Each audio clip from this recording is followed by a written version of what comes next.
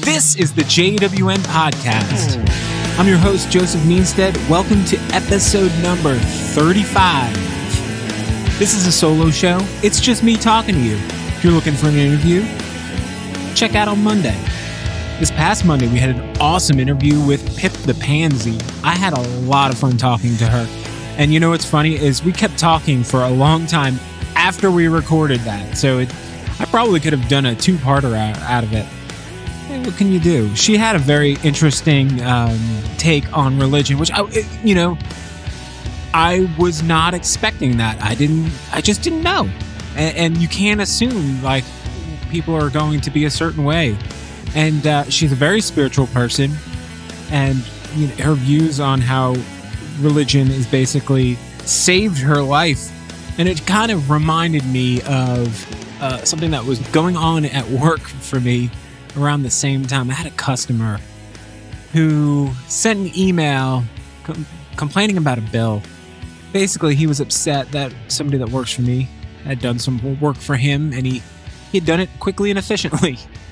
And he took care of the problem. And according to the customer, it only took him 10 minutes to solve the problem, and he got charged for a full hour.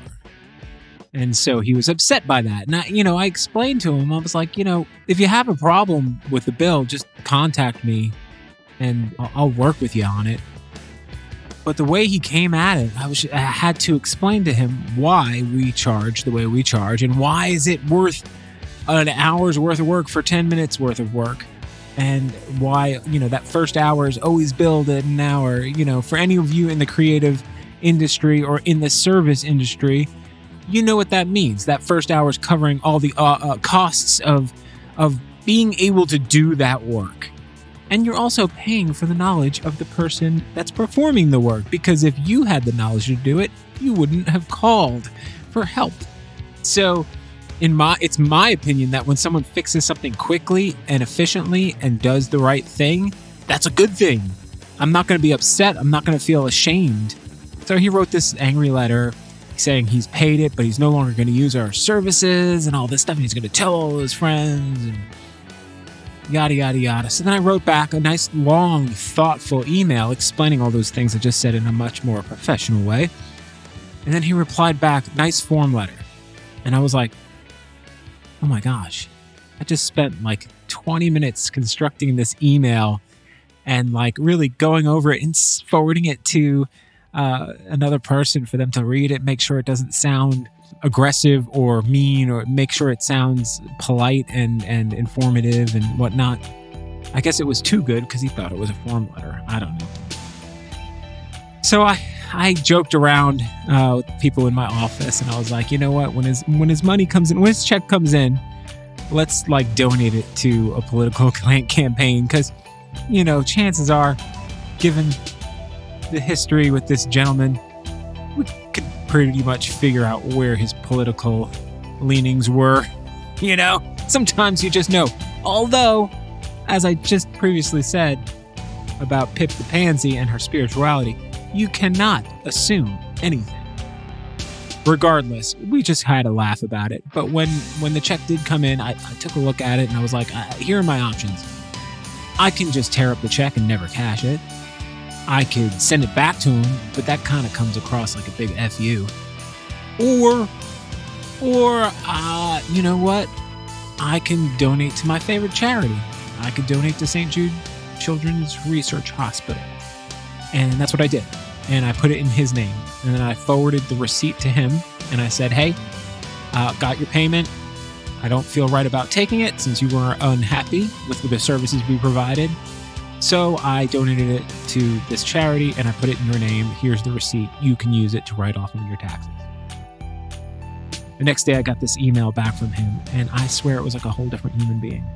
I mean, he was as thrilled and happy and apologetic for his response. And it's one of those things where, where if you choose to be the thing that stops the cycle of vitriol and hatred or just bitterness, sometimes it spins back the other way, and then it turns into a cycle of kindness. So, yeah, that was kind of a fun little thing where instead of doing something to spite somebody, doing something that benefits everybody, turned out to actually benefit me more than I had hoped. I wasn't planning on getting this guy's business back or impressing him. I just really wanted to do what was right.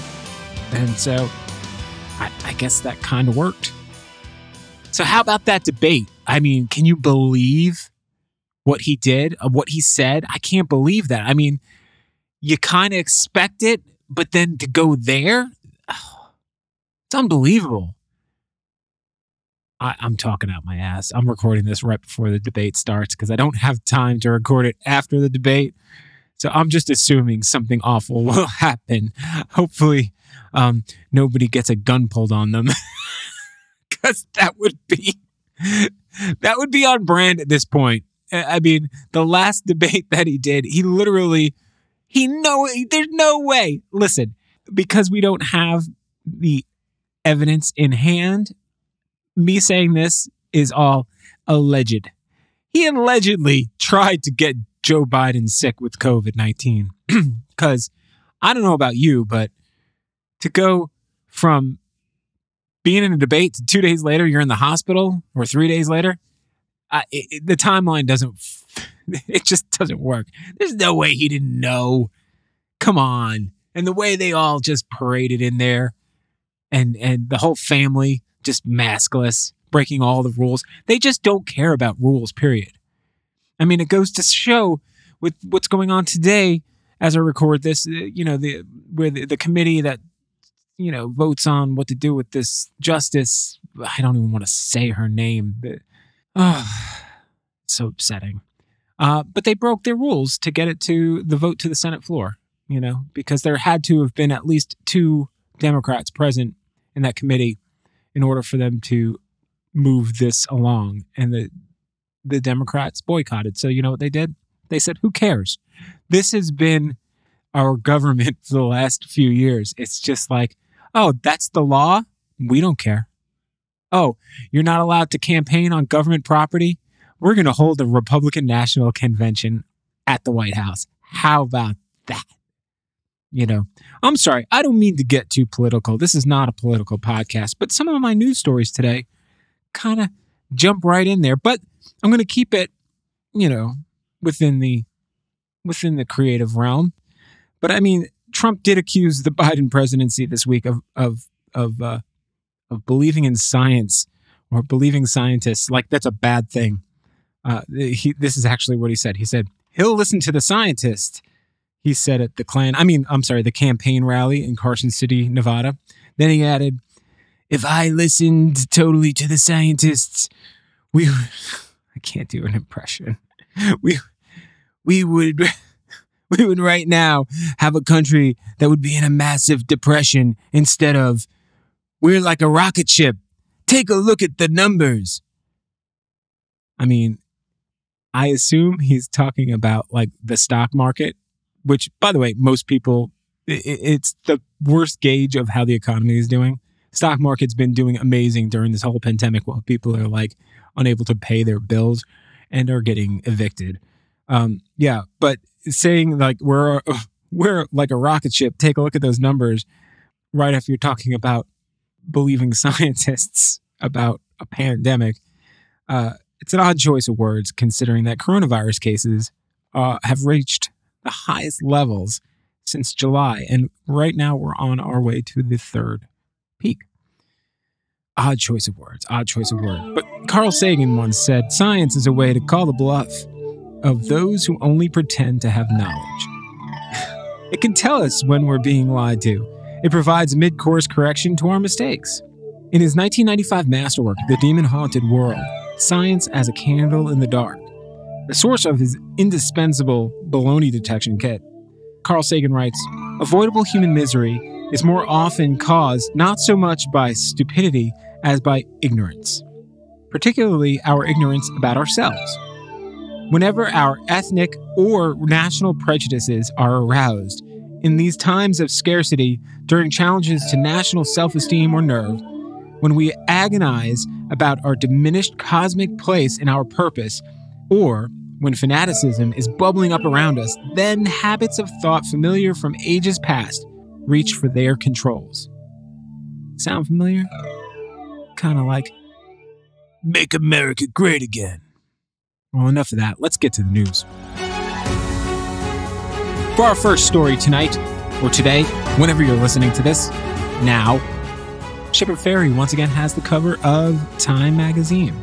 This is the first time that they haven't had the logo for Time magazine on the cover. They replaced it with the word vote in the same kind of Time magazine font.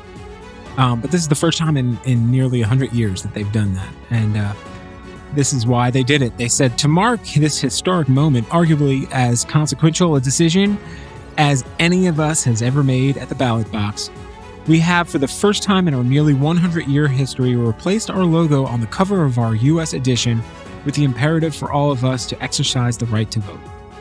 To help, we provided readers with a guide on how to vote safely during this extraordinary years. By the way, I'm going to interject here. If you don't know how to vote at this point, you can't open up your phone without it telling you how to vote. You turn on the TV, it tells you how to vote. I swear, if you go to the bathroom in a public area, there's probably a piece of paper in the urinal, like in the little cake that you pee into, that makes it so it doesn't splash, that tells you how to vote. I mean, at this point, you better know how to vote. The time's ticking, man. There's no excuses. But it is kind of like, at this point, you know, you're like overwhelmed by it. You're like, all right, yeah, I get it. I need to vote. The artwork on the cover is by Shepard Fairey, as I already said, whose work includes 2 prior Todd magazine covers. And Shepard had this to say: even though the subject in the portrait knows there are additional challenges to democracy during a pandemic, the person is determined to use their voice and power by voting. Moving along. We got more TikTok news for you. In 2016, the ambient musician known as The Caretaker, whose real name is Leyland James Kirby, began incrementally releasing a masterpiece known as Everywhere at the End of Time.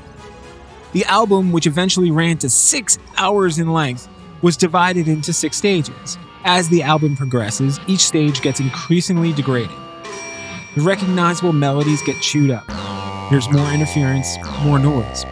Eventually, by the 6th stage, the album becomes a mess of horror and chaos, eventually plateauing into a long, fuzzy wave of sound. And that's because Everywhere at the End of Time is not just an album. It's a creative replication of what happens when you begin to lose your memories.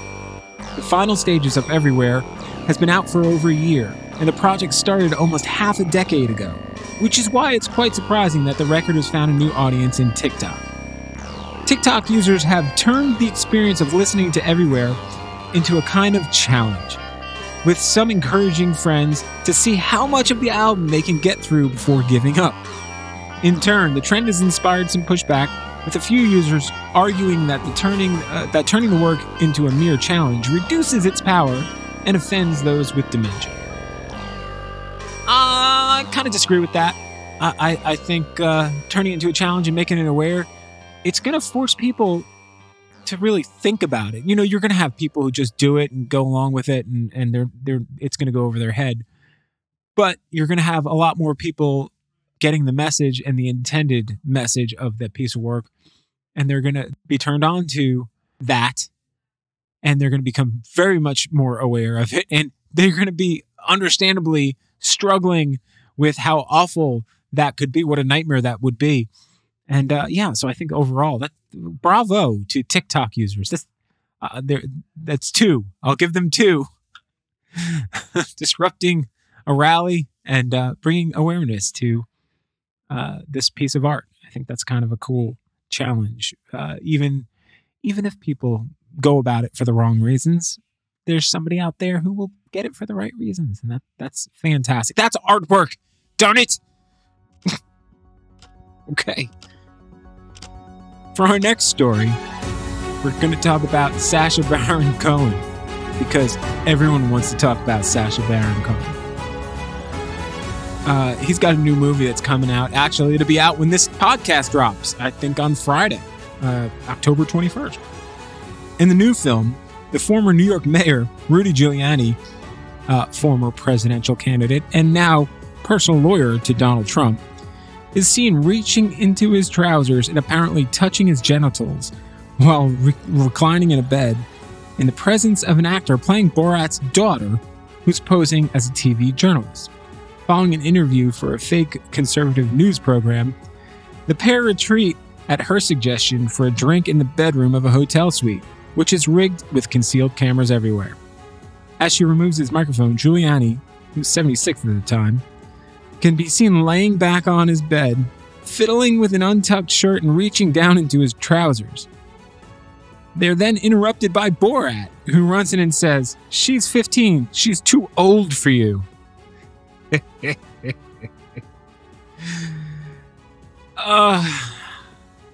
I'm laughing at a pedophile joke. This is what the world has come down to. Word of the incident first emerged in July when Giuliani called New York police to report the intrusion of an unusually dressed man. This guy comes running in wearing a crazy, what I would say, a pink transgender outfit, Giuliani told the New York Post. It was a pink bikini with lace underneath a translucent mesh top. It looked absurd. He had the beard, bare legs, and wasn't what I would call an attractive woman. The person comes in yelling and screaming, and I thought this must be a scam or a shakedown, so I reported it to the police. Then he ran away, Giuliani said. The police found no crime had been committed. Giuliani continued, "I only later realized it must have been Sacha Baron Cohen. I thought about all the people he previously fooled and felt good about myself because he didn't get me." Viewers may be less convinced that Baron Cohen, reprising his role as the bumbling reporter Borat, and Maria Bakalova, who plays his daughter, Tutar, had no success. I guess the proof is in the film. Huh. Oh, boy. You know what's funny? Is the projection that goes on with these kinds of people. You know, he's got this like so-called laptop that he's claiming that some very just an awful IT person or repair tech or whatever the hell he's claiming to be just says this must be Hunter Biden's laptop instead of calling the police or calling the FBI or anyone besides Donald Trump's lawyer. He calls Rudy Giuliani and gets the laptop to Rudy Giuliani. And then Rudy Giuliani basically asserts that there's like nasty child porn stuff going on this laptop. Yeah, child porn on the laptop. And you thought you were in a damn room with a young woman with your hand down your pants. Caught with your hand down your pants. The difference between this and the laptop is, this whole thing is on tape. You got filmed being a creep. I don't know, man.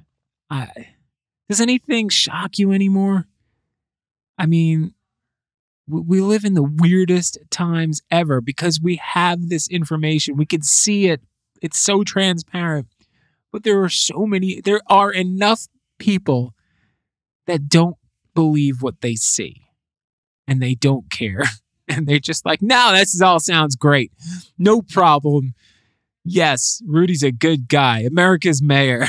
He's not totally in bed with Russia and Iran, apparently, trying to make up dirt on Joe Biden's only surviving son.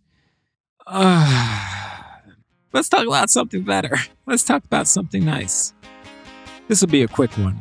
Velvet Underground has a new documentary coming to Apple TV. According to a press release, The Velvet Underground will feature interviews with key players, as well as a treasure trove of never-before-seen performances and a rich collection of recordings, Warhol films, and other experimental art. I'm excited for that. I'm excited. I think the last thing I watched on the Apple TV platform was the Beastie Boys documentary. They've really been like lame with a lot of their original programming. I shouldn't even say that because I just don't even watch it. But I will be watching this. And for our last story, let's keep it on the upswing here. Let's talk about music. Let's talk about probably the greatest hip-hop duo of 2020, Run the Jewels. Today, as I record this, this is just topical for me right now. They shared a new video for their opening song on the Run the Jewels 4, Yankee and the Brave, episode 4. It's an animated video, and it's directed by Sean Solomon and animated by Titmouse. That's a cool name. Anyway, better than Mouse Tit. It finds cartoon versions of Killer Mike and LP getting chased by robot police. Chris Pranowski, who's the president and founder of Titmouse, said in a statement, Killer Mike and LP would fuck up some robot cops in real life, so I consider the animated music video for Yankee and the Brave a documentary that documents the future. The prophecy of Run the Jewels has flowed through the Titmouse animators' hearts and into their pencils. You can watch it before it happens as magical, moving drawings.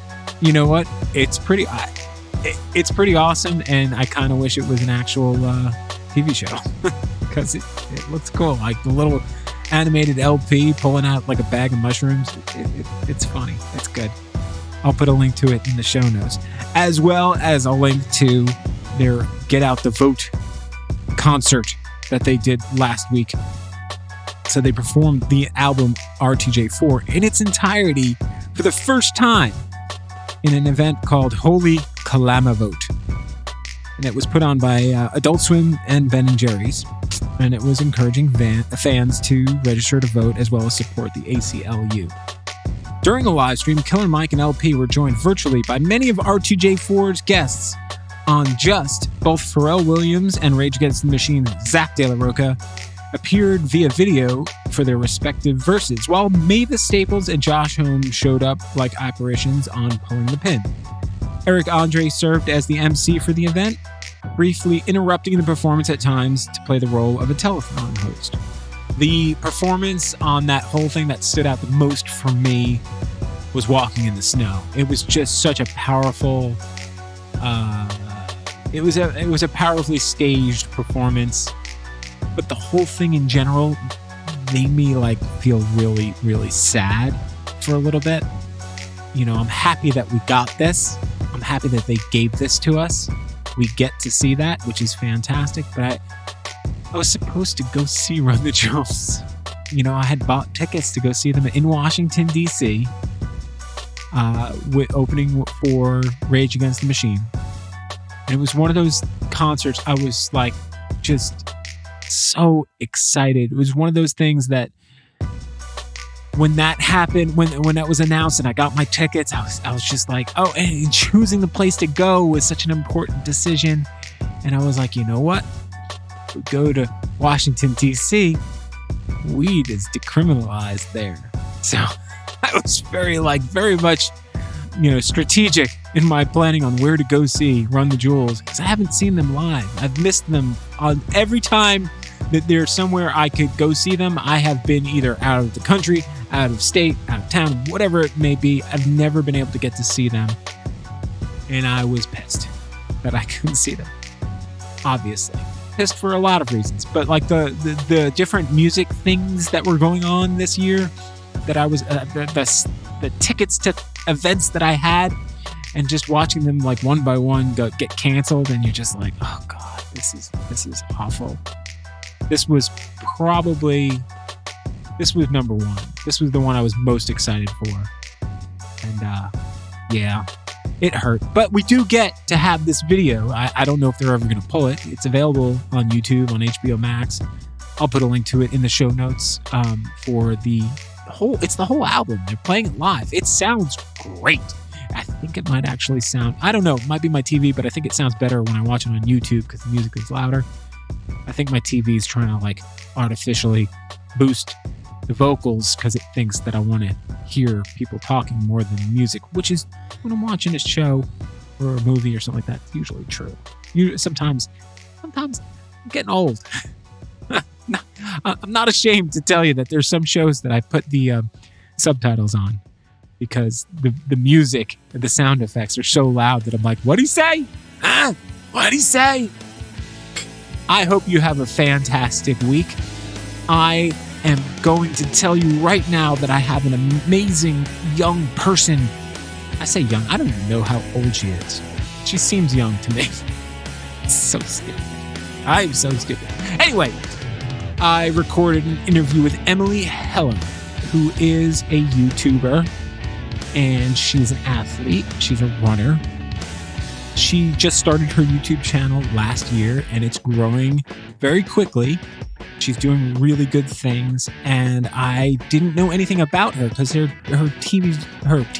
YouTube channel is so specific to like just running shoe reviews. That's pretty much what she does on it. She talks about shoes. But like anything with YouTube, the more you watch somebody do something, the more you get like, you pick up on little things and you start to get to know them sort of like, like life just seeps in. And so I kind of wanted to get to know, what her background was. And I was pleasantly surprised. And you would be too. So check it out on Monday. That's going to drop. I hope you have a great weekend. Peace!